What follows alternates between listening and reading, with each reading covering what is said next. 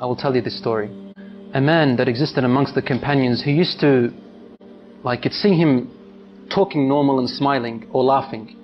And then suddenly at occasions, he would start to cry and cry so much until he went unconscious. The companions told the Prophet ﷺ about this man to try and read on him for healing.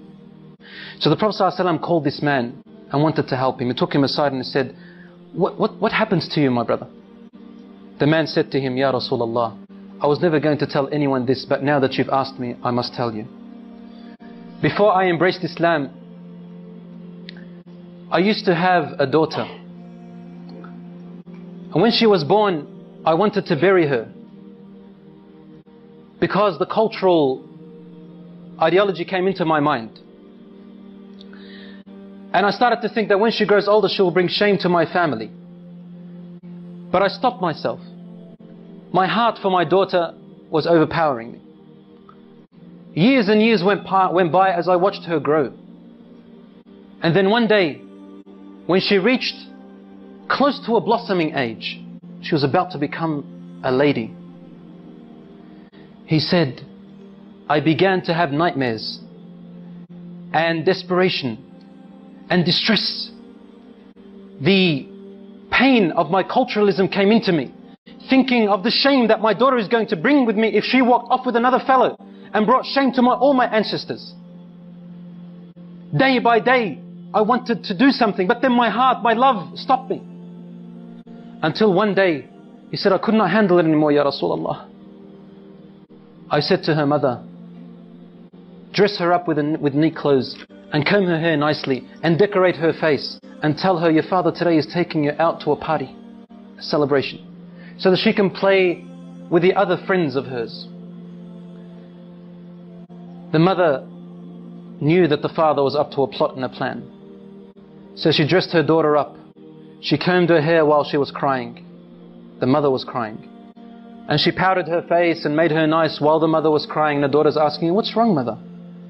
And the mother would say, nothing, daughter. She's not allowed. Otherwise the husband will beat her. Or probably even kill her.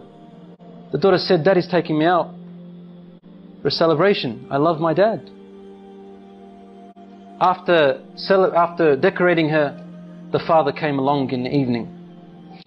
And he took his daughter. The wife grabbed her husband's hand and said to him, and whispered to him, but his daughter could hear.